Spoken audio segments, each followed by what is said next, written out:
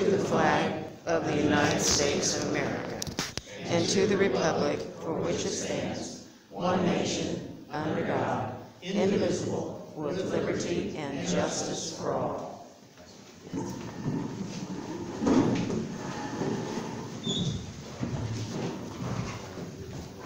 Clerk Treasurer Aldrich, could you please do the roll call? Gail Connor, present. Sandy Flora. Mike Isley. Present. Spencer Kingery. Present. Cody Nelson. Here. And Sandy Flora is not on Zoom, so I'll let you know if she does come on. There being a quorum, we will now suspend the council meeting at 6:01 p.m. and open the public hearing on the Oak River Planning Grant. Emily Albaugh from Kankakee Iroquois Regional Planning Commission is here to conduct the hearing. Emily? Okay. Can you hear, is this okay right here? Okay, so I'm Emily Albaugh. I am with the Kankakee Iroquois Regional Planning Commission, and we are the grant writers and administrators working with the city of Delphi on their planning grant application for a comprehensive plan through the Indiana Office of Community and Rural Affairs. We are applying for a $50,000 grant. The city will be applying a local match of $5,560 for a total project cost of $55,560. I know a few of you have not yet signed the sign-in sheet. I'm going to go ahead and pass this around. This is a requirement.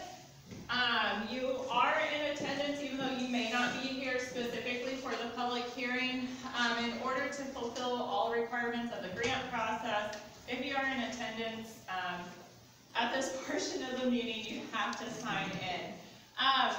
So this is a quarterly process, basically, that the Indiana Office of Community and Rural Affairs is allowing communities to come in and apply for a variety of plans, just to help accomplish great projects within their community. So obviously things have changed a little bit in the city. This is also going to provide an opportunity for the city to develop their own comprehensive plan that is independent of the county. This is going to, obviously comprehensive plans are kind of one of those plans that have a little bit more governance by Indiana code as to what is to be included in order to make it a full document. So the city will be working with a consultant. That consultant has yet to be selected because Okra is doing their process a little bit differently. Change is always great, right? So in the past, we have always selected a consultant prior to application. With some administration changes, we are now submitting an application, and then once awarded and once a grant agreement has been issued to the city, then we will solicit a consultant. So a little bit different process. It's kind of thrown us a little bit different on writing the grant application because we're having to go off of the minimum technical requirements for our project description rather than a description provided from a consultant. So again, change is good. So this is an opportunity for anyone of the council, anyone from the public to answer or to ask a question regarding the grant process or just to voice a comment. There has been a survey that has been going around requesting public input that has been on, I believe, is it on the city website? Did it get posted to the city website? There's cue cards at the city building. Okay, so there are QR code cards. If you go to the utility building at City Hall, there are little cards. So you're just going to pull out your phone and you're just going to scan it and take your survey right then and there. It takes maybe 5 minutes, but it just helps us get information on. Can I interrupt you for a second? Yeah. I'm old-fashioned. That's okay. I don't own a cell phone per se. Okay. Well, we have an access that we have a survey, a written survey that you can actually actually, it's a printout that you can fill out and. Somebody at City Hall can print that out. Yep, I think there are copies available at City Hall. So yeah, we got all bases covered. Because we wanted to offer, one of the huge requirements with the state is that they want to make sure that public participation has been provided through the entire planning process. So this is kind of where we're at. We will be submitting a formal application on November 12th. Awards are tentatively scheduled to be released on December 7th. And then after that, we'll know how to move forward. So if there are any questions at this time, Mayor, if you'll open. You want to open for public? Is there anyone here wishing to speak on this topic? I have a question. Please state your name. I'm Debbie Lowe from the Carroll County Comet. And Emily, you said something about a comprehensive planning grant. And is this a comprehensive land use planning grant? So land use is part of a comprehensive plan. So a comprehensive plan is literally comprehensive. Okay, sounds like it's off in the distance a little bit. So it involves transportation, community development, economic development, housing, outdoor recreation, land use, and several other aspects. The list is quite extensive, but what is kind of unique is you can tailor your detail and things of that to your community in your comprehensive plan. So it gives a little bit more flexibility. All areas are typically included because that's what obviously we want to make sure that a plan provided meets just the general guidelines from the state as well as from HUD. So That could include broadband. it definitely, yeah. So infrastructure is a huge one. So typically in infrastructure, it looks literally at water, sewer, broadband, everything, all components under infrastructure. So lots can be. Any other public comments? Questions? Gail Connor, City Council. I was looking at the proposed resolution we're going to be asked to pass this evening, and one of the recitals talks about providing grants to local units of government to meet housing and community development needs of low and moderate income persons. Correct. And or the elimination of blight. Can you expand on that? Yes, so in order to qualify for the grant, you have to have a minimum of 51% LMI. So typically in order to qualify for that, we look at census data, which is provided to us through HUD, or you have to complete an income survey. So according to HUD, if you do not have a 51% LMI, then it triggers you to have to do an automatic income survey. Delphi is in a position you do not have to do an income survey. Your LMI percentages exceed 0.87% according to HUD. What is LMI? Low to moderate income, so it's based off of 80% of the median household income of the area. Which is in Delphi, which is, you know. I'm sorry, what? You know, in Delphi, what the meeting is. I don't have it off the top of my head. I did someplace, and I'm sure you probably can correct me, but it's like between the 22 and 25,000, I think that's probably what we'll like. And that are like 2010 figures. I don't know, I'm just asking a question. Yeah, I don't have those figures off the top of my head. I just know that you do qualify based on HUD data. So in regards to the resolution, so housing and community development, those are just terms that are within that resolution. Yeah. So the fact that we do have quite a significant LMI, it's over 51%, there's no guarantee that the money coming back through this is going to necessarily benefit those people. That's just a statistic for us to apply for the grant. So it's a statistic to apply to the grant. However, if you pull up, and you'll have to excuse me, I don't have the actual notice in front of me. So one of the other requirements is that we do specify how much of the grant will directly benefit that LMI percentage.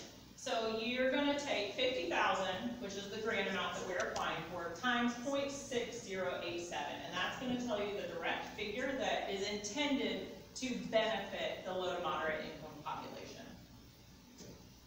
Because we are doing this activity with the intent to do community development, community and economic development to better quality of life, quality of place, for the low to moderate income residents of Delphi. And tell us again, what are some of the possible avenues for use money? Of this money, the money goes directly to the planning endeavor. So in this one, it will go for comprehensive planning for the grant. It is gonna go to pay your consulting fees and your grant administration fees. And once the grant is developed, that will be shared with us. Is there a timeline for that, or the proposal? The plan, so the plan will, oh yeah, there's a full process. Gail, your schedule, you better start clearing that, because you're gonna have lots of meetings. So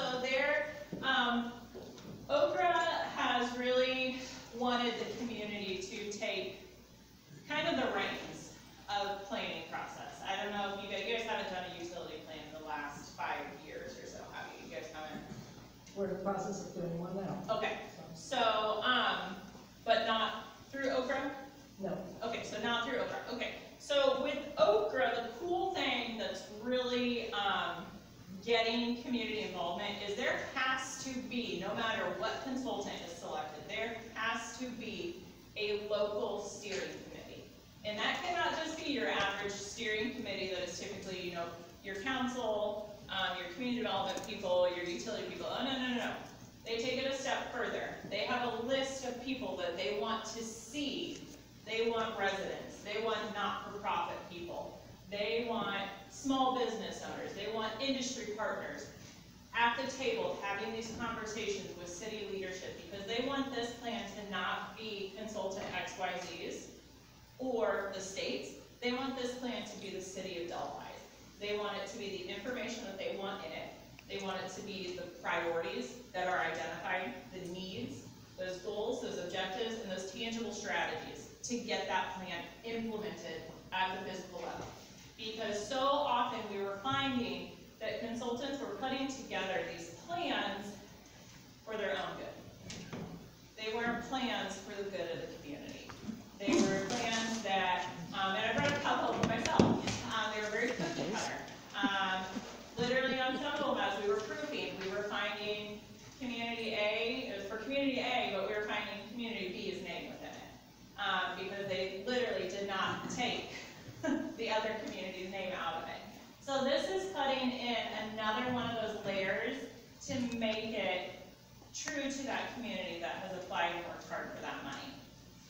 The state also has implemented a review process where our community liaison, Jerry White, actually reviews the plan prior to you, the council, approving your final document. So there's a draft review. It goes that he will review, he sends it back to the consultant with all comments and things, and corrections get made, then it comes to you for your public hearing and to be voted upon and passed. So it really, the process really makes it fit your guys' schedule, your needs, and it makes it so that it's a plan that's going to be user-friendly, not just sitting on a shelf collecting dust. So have you worked on one of these for another community this size? Okay, so we're looking at a certain dollar process, and what's the overall cost? Your overall cost Yeah. for this comprehensive plan? Literally $55,560. Well, this is to get the ball rolling, and that's everything. We're not going to. That's paying your consultant and my fees, our courtesy fees. So that's everything. That's everything. Yep. Ms. Connor, can I ask you to move your mic a little closer to you? I've known you all my life, and that's a voice that I've heard. Thank you. Yeah, so that is, you really, I mean, for a 10% local match, I mean, what you're getting, and typically, outside of the grant, I mean, this would be a lot more costly, by not going this avenue. So, it's a great opportunity for you guys, for your residents, to be able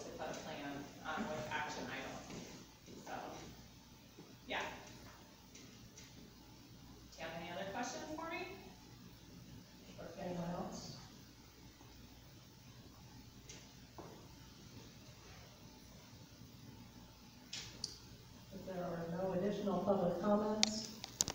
Then the public hearing is hereby closed at 6:16 p.m. and the council meeting resumed. Thank you, Emily. Thank you. We move next to reading of minutes from the October 18th, 2021 meeting presented here for approval. Are there any additions, subtractions, deletions, or amendments to this set of minutes? Some typos that need to be corrected. I'll get back to that real quick.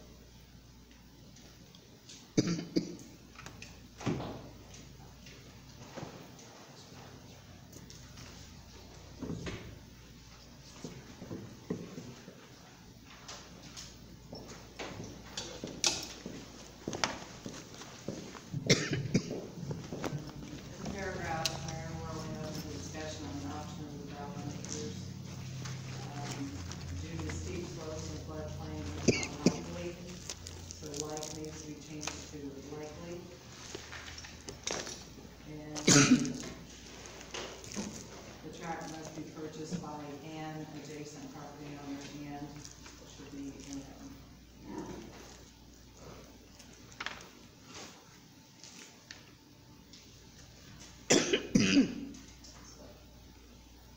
Any other additions, corrections? Motion we pass the October 18th, 2021 meeting minutes with the amendments as described. Is there a second?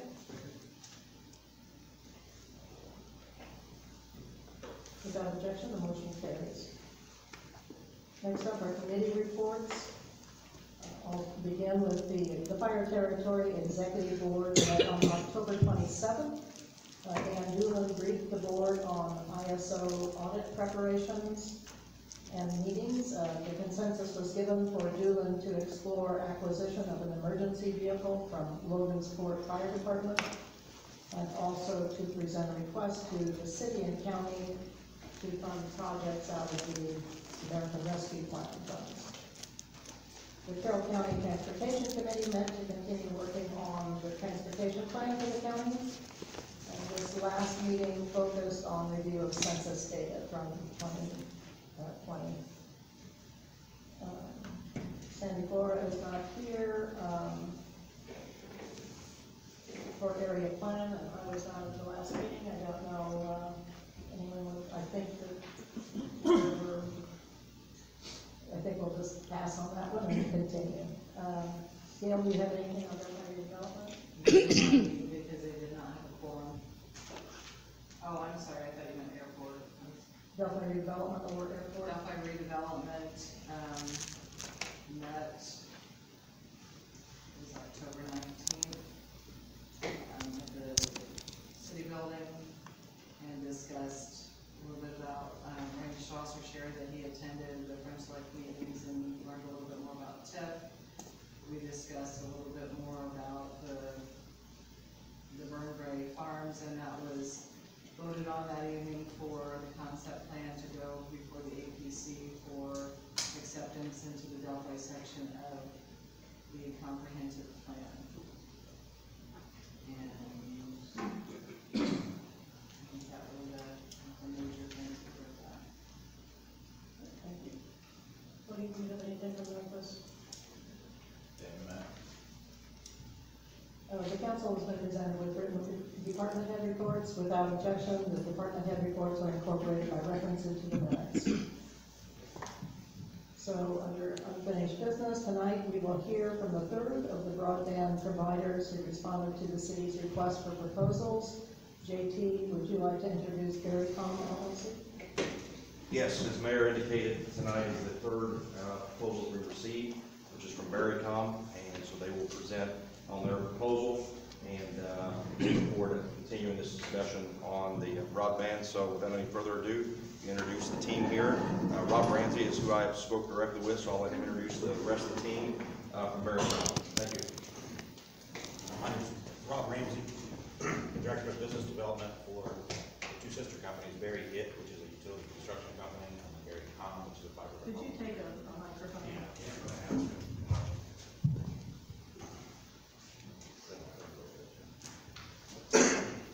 My name is Rob Ramsey.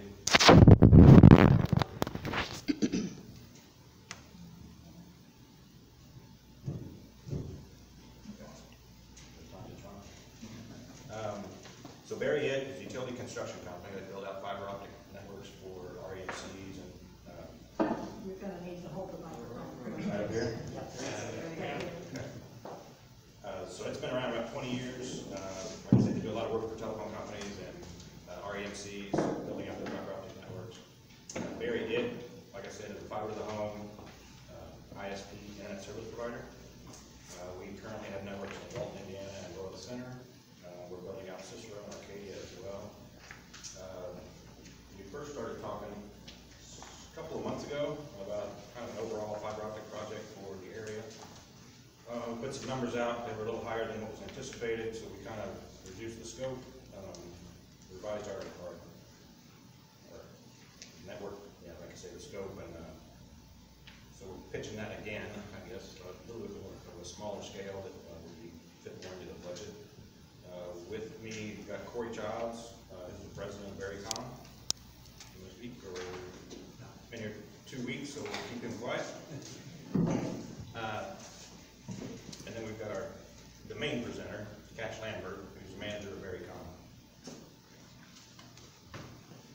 Hold it close. Good evening. Like Rob said, I'm Cash. I'm the manager here at Barrycom. We do fiber to the home. We're a firm believer in the whole saying of if it's not fiber, it's not broadband. And that's my own experience. We've looked into that. Although it is a solution, it's not a long-term solution. So since then we've changed our focus about 4 years ago. And we're doing our best to build the networks out to our wireless subscribers and get them on fiber.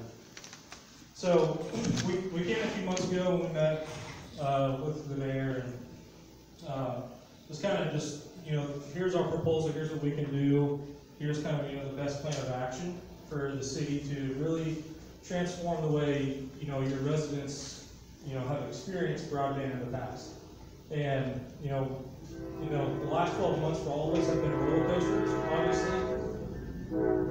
And so we realized how important broadband is, not only for e-learning, but for somebody who wants to start a small business, in the spare bedroom of their house, and to be able to do that with revenue, just connect with other people, not only just stateside, but across the world and stuff like that. So we kind of threw together about a 4-page document here. I think everyone should have a copy of here. If you don't have a copy, we can email you guys a copy as well. So it just kind of dives into the services that we're going to offer and just some of the technical side of things of what kind of equipment is going to be in the head in here, what kind of service we want to offer in town.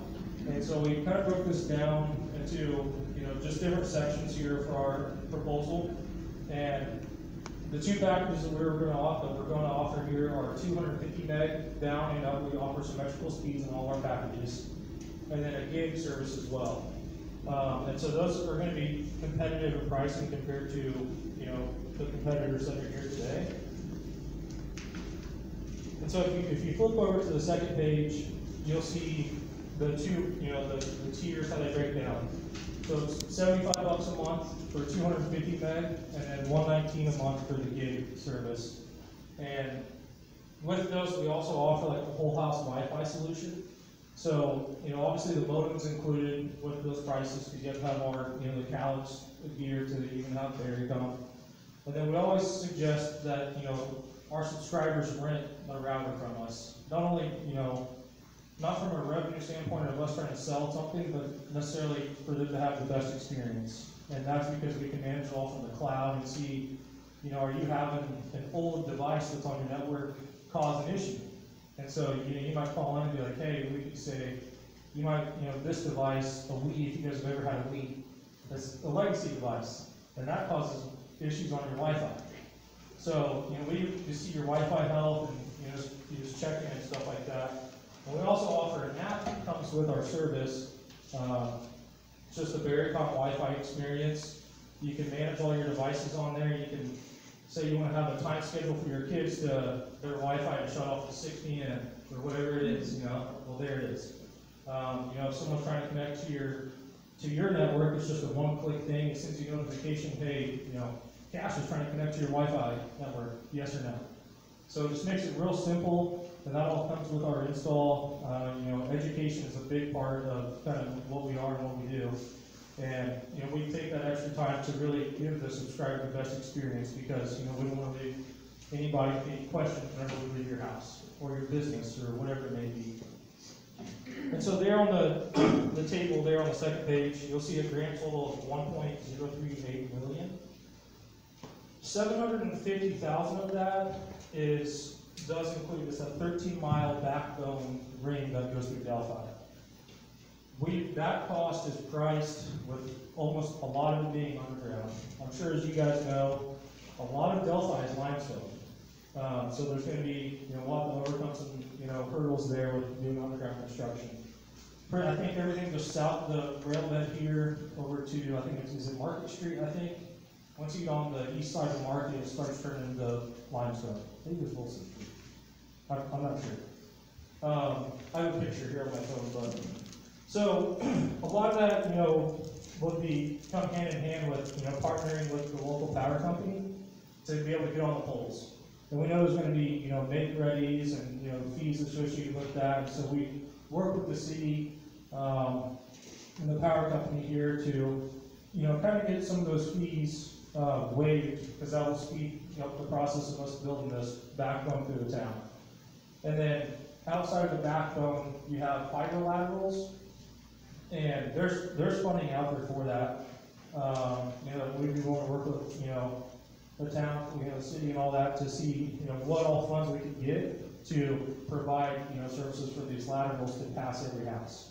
Barrycom, we're willing to, have some contribution to that, with that being, obviously the customer current equipment, and then the majority of the drops going from, from the utility pole or from the handhold that's in the ground to the house. And so it's kind of, we estimate right now about 800 subscribers just off this initial build. So that's just kind of a breakdown of, our heading equipment, the backbone, and just some, customer premises equipment to, really get going, get a good, head start here to serve, the community. The next page just kind of goes through everything I almost explained there, about a 13-mile, backbone, and a lot of these costs are derived from, the networks that we've built out in the past with our own in Walton and Royal Center, and we're building out Cicero and Arcadia currently. It averages about $1,500 a pass. So, each home is $1,500 is kind of what we base our business model on, and then that's where kind of get the money. And going aerial on the poles will help, reduce that cost and be able to not only, expand the network with the amount of money there, but also to be able to hook up more subscribers. So, say it's really 1,000, well, if we get on the poles, maybe we could do 1,200. So that's just kind of what that page breaks down. And then on our fiber ground disturbing activities, we do our absolute best to not just, go in any kind of like water sheds and stuff like that. It's all, if you guys have ever looked at the Purdue soil map, you'll see like a lot of like water stuff, and also on the GIS website here for Delphi, you'll see that as well. And so, the whole idea is to have minimal disturbance of the ground here. A lot of it, we might have to open trench some, depends on where the limestone beds are. So, and that's all done that Purdue's put a lot of time into this study, especially for Indiana, because that's how we base a lot of our underground construction, and boy is it accurate.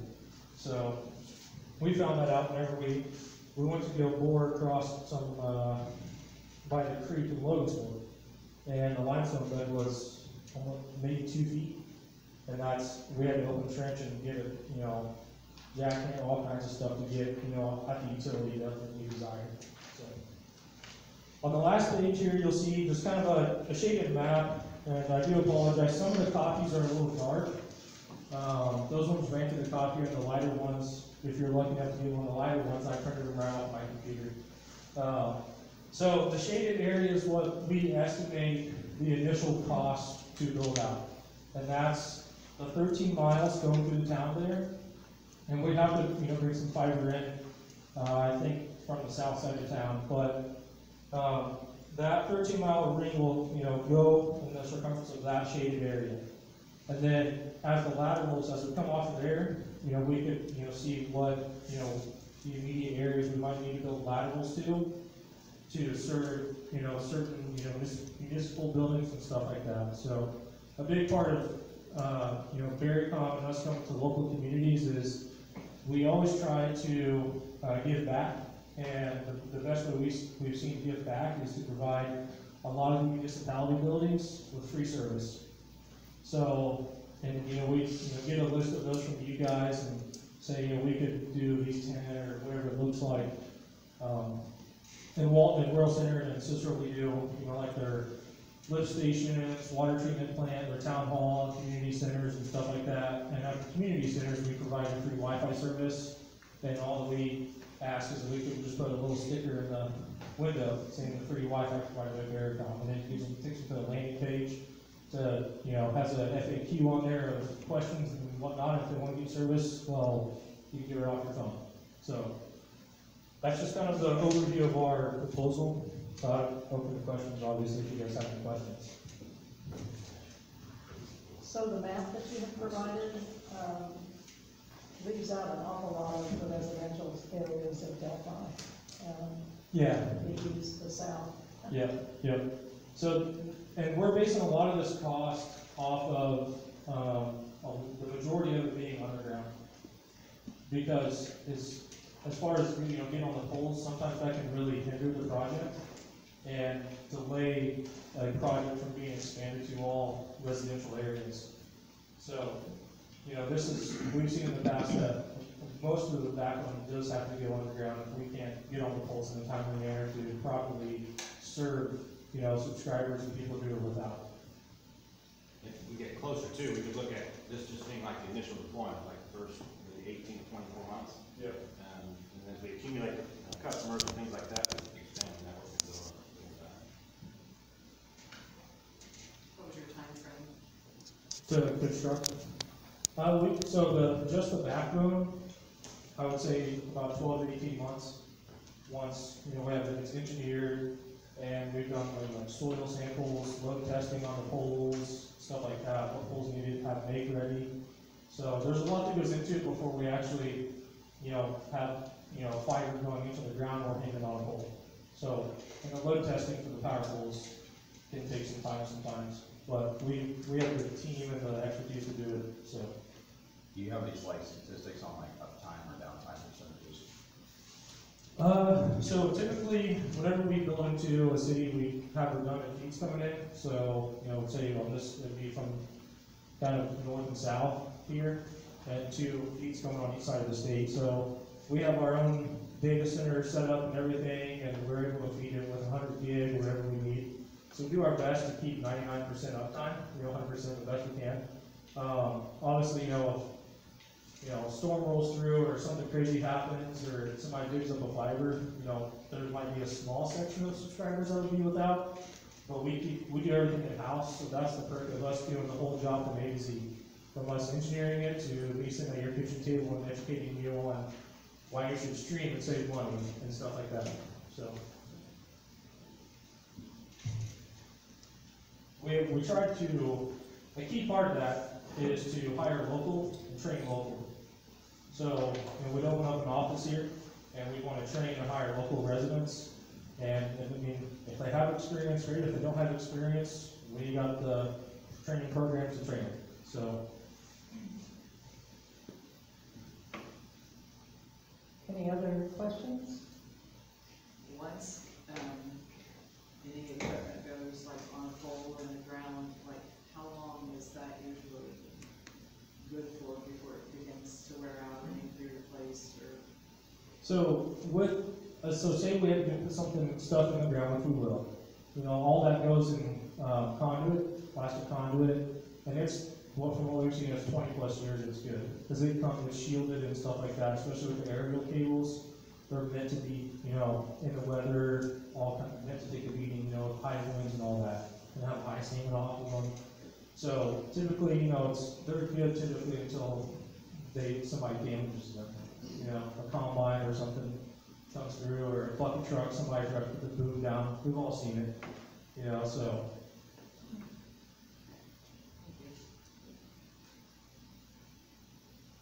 Anything else? Thank you very, very much. Thank you for your time. For your presentation. Yeah. Really appreciate you coming in.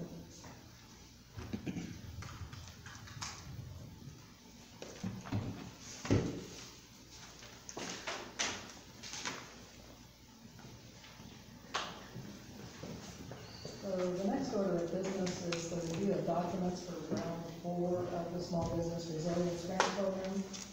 The city has $73,500 remaining from our COVID Phase 3 grant. Your packet contained both a chart that shows the 53 recipients from rounds 1, 2, and 3, and how much each received. Also included was a revised application packet and scoring rubric, with a proposed timeline of applications opening on December 13th, with a deadline for submission of January 7th, reviewed by council the following week, the week of January 10th to 14th, and then meeting to award the week of January 17th.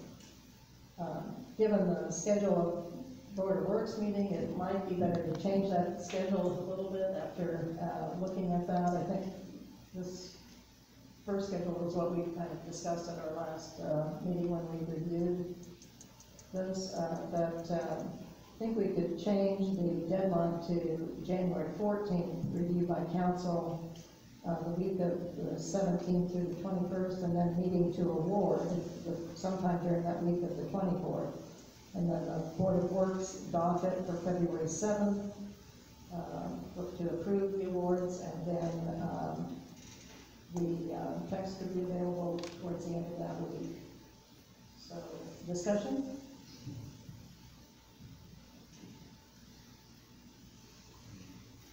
Are we going to narrow the list down? I know I've talked to some people lately, and we've all seen, you know, nobody wants to work right now because they're all getting under. Are you? Yes, it's all, can you hear me? That's better. Okay, there you go.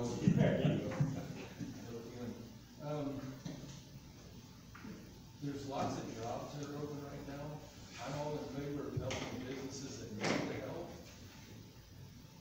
But I know I've voiced some things in the past about some of the businesses that want it. They're doing wonderful right now. So I think it's great to help them. We've helped them a lot the last year and a half, 2 years, which they really needed. Businesses in our community, I don't want to lose any, but I don't want them to become dependent on the grants that we're giving, these awards that we're giving out. It makes sense what I'm saying. Don't want to keep giving money to businesses so that they can just remodel, hire people. It's for the businesses that need the money. I want to make sure that they need it. But I know we've given some out. I missed the last meeting when we gave it out. Unfortunately, there's businesses that have got it that do it okay right now. So I think if we need to really look at the list and break it down, there's businesses here in town that are doing great that we just need to be a little selective. Don't want people depending on this and thinking we can remodel anyway. So more selective. Other comments? Discussion? Did we, designate that it was only going to be for businesses within this time? We did not. What was recommended was that we did add a line to the rubric that indicates, you know, whether they're within or within 1 mile, and then that would be included in the scoring. So you might have a higher score for businesses that are within the corporate limits. I'd like to see it go back to just, businesses that are within corporate limits being qualified to apply, since our funds are so limited this time. I would say I'm like indifferent towards whether it's in corporate limits or not. I would just like to see maybe a aggregate It is part of the scoring record. And additionally, either some, dock points or some consideration in the rubric of people that have received all 3 grants, as almost like a negative evaluation, towards that. So, to kind of acknowledge what you were saying, kind of get that back to it. So a higher ranking for those who have not received any grants or have only received perhaps 1 grant. Is that what you're saying? Yeah. Do you not think that's going to give a benefit to those people that were outside of corporation limits and didn't get to apply the first 3 times? So, The people that were outside of the corporation limits and didn't get to apply all 3 of the first rounds, they're going to rank higher because they had less money given to them, and that automatically puts them a leg up over some of our local businesses. And that was my concern for continuing to go outside of the corporate limits. you can just determine how many points you give each of the things, right? So, how many points for somebody that's received, all 3, how many points for somebody outside the city? So you could technically make a balance, right? But I would rather see, so if someone that's received, 3 grants, maybe full grant, $15,000, I think it's time for somebody else to get that money even if it's not time, and that's what each one is. I guess it's my thought. I would rather see, so someone that's only received 1 or 2 grants within the city, I do think should still be probably ranked higher than someone outside the That's city. higher priority. But I think somebody outside the city limits should be ranked higher than somebody that's gotten 3 rounds so far. So sure.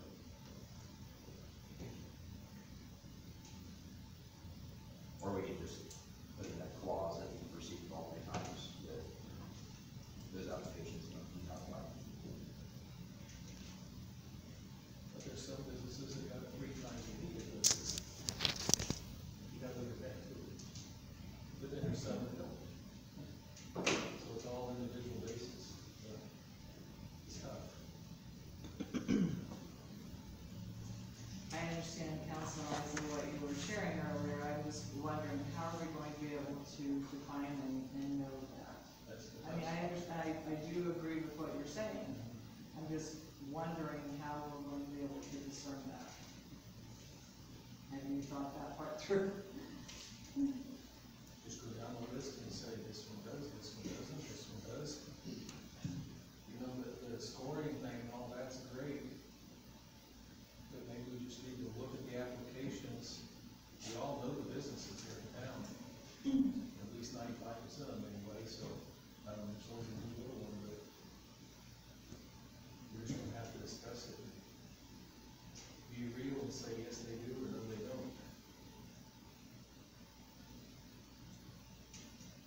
The total loss revenue or, revenue gain should be in the packet that is in anyway, so you should be able to tell. Yeah. And then the next part of it, I guess, kind of piggyback off of some of this is, when we actually do rank them, how are we gonna say how much they're gonna get? Are they gonna get a percentage of it? Because we only have the 77,000 left. So are we gonna say, if you fall in the top 10%, you get 100% what you asked for. If you fall next, you're gonna get 80%, that kind of thing. And some may not get it, but Yep. if their business is Bottom great, 10% don't get anything or something like that. I mean, this is how we'll have to tier out the money that we have yeah, left. we need to help the ones that are still struggling, and there are still some in town that are struggling. And by default, those should already score higher. Yeah. Just by the rubric. One comment on this, as your grant administrators on this money. You want a scoring rubric. I will tell you that 100%, you want a scoring rubric. You need a scoring rubric, that provides protection to you. Do not try to score these independently, it puts too much personal preference on. You have to have a scoring rubric in place. We have a community that tried to do this without, and it backfired on them. So please keep a scoring rubric in place. And again, you can award your money based upon a tiered system from that scoring rubric. However you do it, but please keep a scoring rubric. I don't think But there we was do ever have a, one in place. Okay, I don't think there was ever a thought of going away from it ever. okay, just wanna make sure of that. So would your recommendation for us to do this during a work session, because in the past, we have done them independently? However you feel doing it, you can do it as a group. We typically, most of our communities do it as a group with their scoring committee, and they just fill out one scoring rubric for the entire, but it's just, you need that scoring rubric. So I'm looking at the rubric right now. I would recommend, a category for if you've received a grant 3 times, that's minus 15 points. And additionally, if you were outside the city limits, it's minus 15 points. I think that would provide you a pretty good balance. You look at, that's 15% of the entire score. So that'd be my way to handle that situation. Does that sound fair, Emily? Yeah, and knowing your application from the rounds, it's very black and white, for your scoring rubric. The information that is presented in your application should make it directly transfers to that scoring rubric. Which makes it very easy on that side, sorry. You're right, no, you're fine. If you think about the average score that we usually do, 15 points would be enough to make that.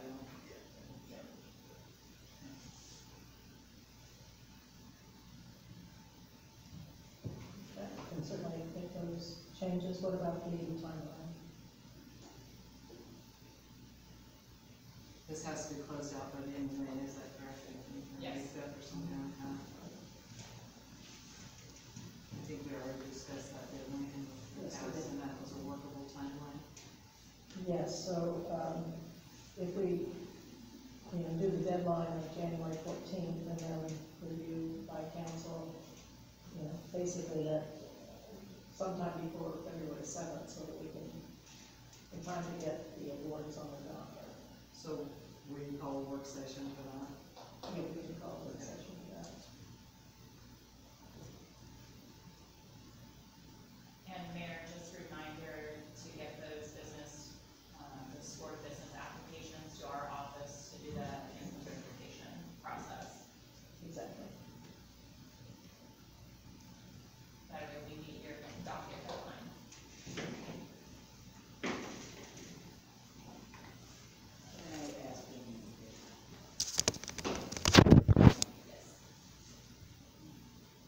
Sean, Yep. we got all this money Yep. all at once. Yep.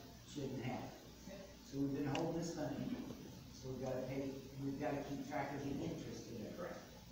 The interest in it, or do we now have to give that out to the people? We're gonna pay it back? We'll pay the interest back. All right. Is that something that you're gonna need to figure in before we award the money back No, out? it will have nothing to do So with that it. will be the 73,500. If we should have received it in installments as we need it, and but because that last sum was a large sum, and we weren't gonna use it all, it lays there, but the grant calls for me to keep track of the interest that money earned for the time period. But then that will go back to them. Yeah, the interest will go back to the state. Yeah. It will work out. See, I thought maybe we were gonna use it, and I had to figure it and get it to you real quick, so you would know how much additional funds you had. But really, it's not gonna, it'll go back to state. Can I ask for a question? This money, this working money, is at the discretion of those people that's gathered together and making the decision.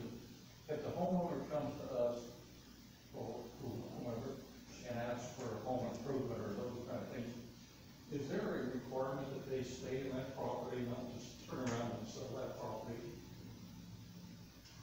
This is a small business resilience grant program, so it's not for homeowners or Okay. repairs. All right, I just want to clarify. Okay.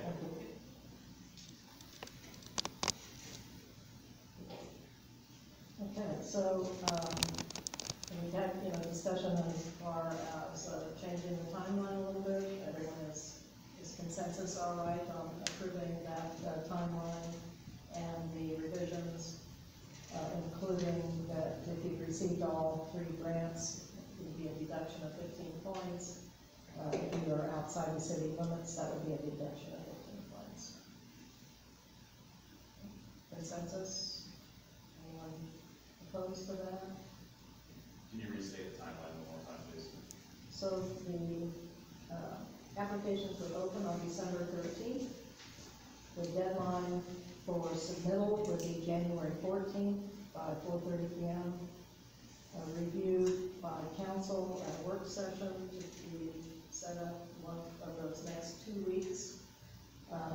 The awards to board information to Leanne by Wednesday prior to February 7th, so that they can be on the February 7th docket. And then also that information would go simultaneously to Trixie so that they can do the income verification. And once approved on the Board of Works docket, checks would be available towards the end of that week on February 7th. Thank you. Sound good?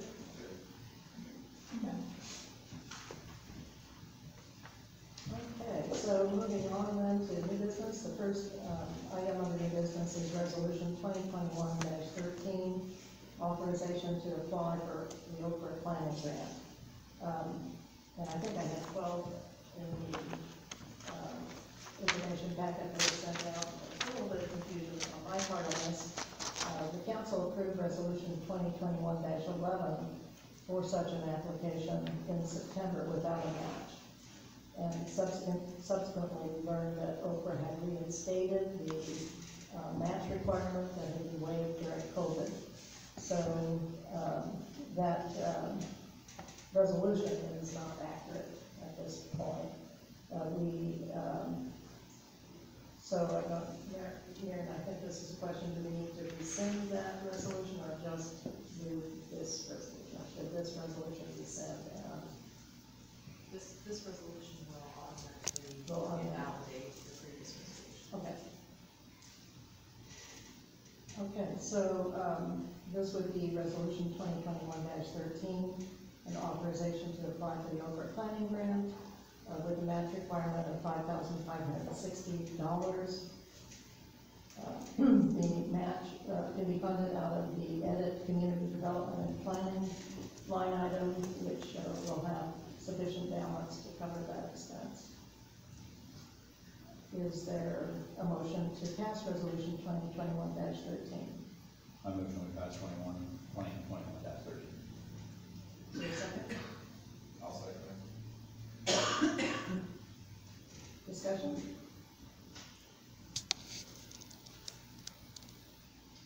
All those in favor of accepting the resolution or approving the resolution signify by saying aye. Aye. Any opposed? Motion carries.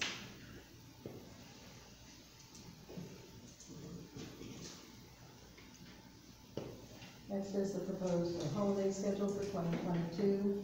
The city personnel policy and procedures manual authorizes the mayor to establish the schedule unless there is a change proposed from the normal schedule.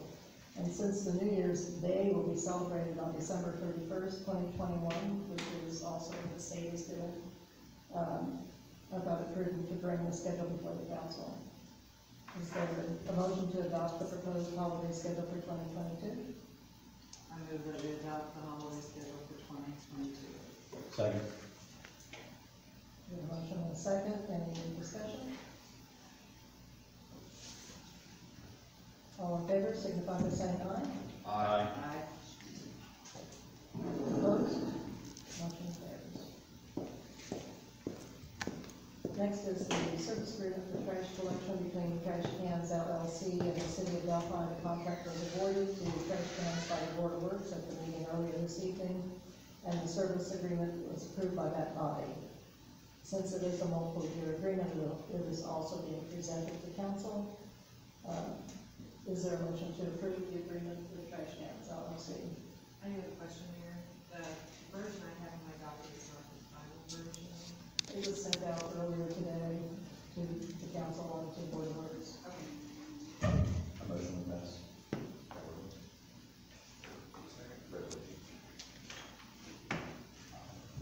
Any discussion? All those in favor, signify by saying aye. Aye. Aye. Any opposed? Motion carries. So with the of the trash cans, proposal, at, basically at $14.95 per customer. The next item, is also a discussion of the rates that we charge, to residents. Right now, we're collecting $10, under the present contract with, well, I'm not sure what our actual revenue is, or what we're actually getting charged right now by waste management, but, we are not presently covering the expense of the contract with waste management.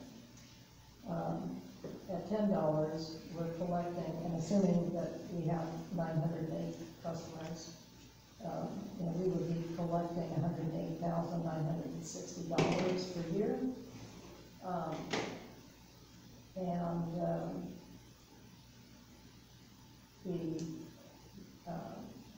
With trash cans at 908, that figure is going to be $162,895. So we're going to be in arrears by $53,935 under the contract that we just signed. So we do have a fund balance in solid waste of $106,348.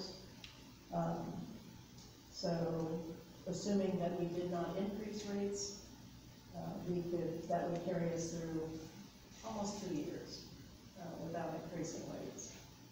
And then, then we're really in the hole. So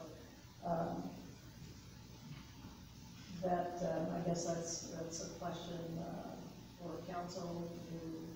We haven't increased rates, I believe, for 10 years, is it? I don't think it's ever been increased since you got away with the truck, has it, Aaron?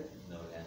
That's the $10 was tacked onto the bill when you removed the trash truck from Delphi and signed a contract. It's never ever been changed or adjusted. I'd like to propose that since we have such healthy reserves for the city and we just increase the tax rate on the citizens, that we bear the cost of this completely and take the expense to each customer down to $0 a month. I think it's time for us to give back to the citizens. We cannot continue to tax and hoard.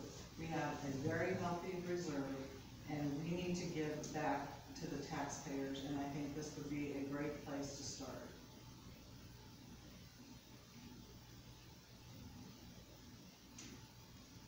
I'll disagree.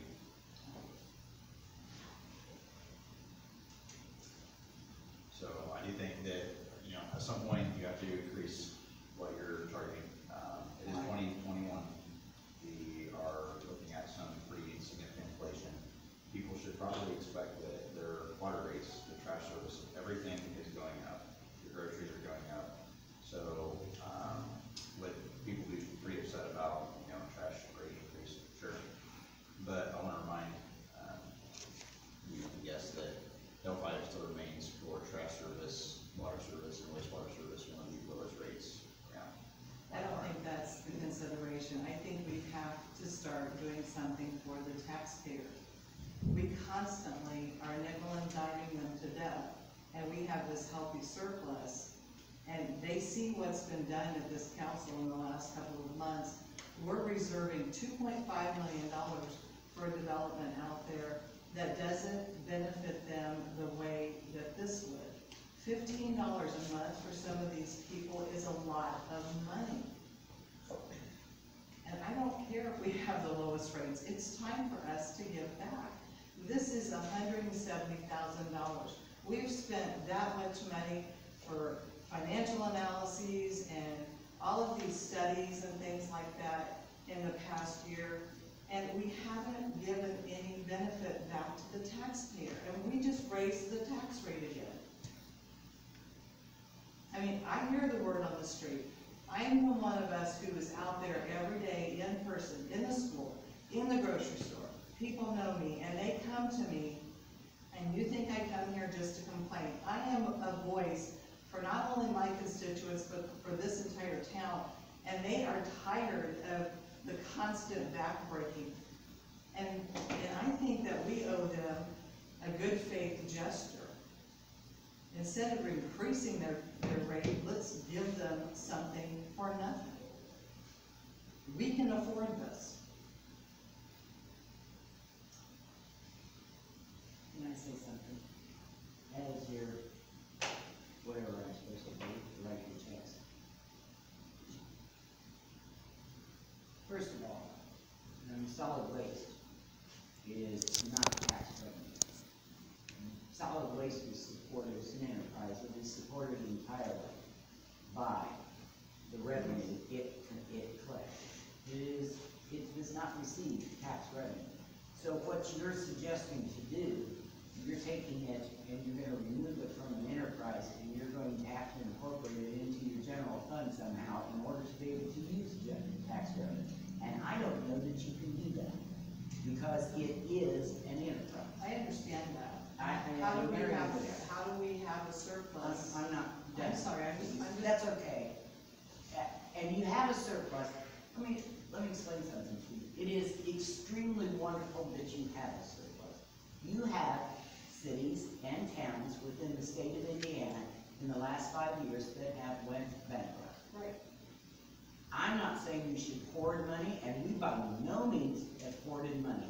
There has been lots of money invested in the city of Delphi the last 5 years, the last 10 years. It is a good thing that people prior to the last 2 administrations, as you call it, hoarded money. Because had it not been put back, you'd have never accomplished Delphi. You would have never had the revenue in order to establish funds to set up and accomplish what you've done for Delphi in 3 years, which would normally take a city or town 15 or 20 years. You do not have excess money. You're not breaking the back of taxpayers because you can at the same time turn around and look at everything that's been invested back in this city to make this city better. You're looking at now for the first time in how many years has this city actually addressed the need of water?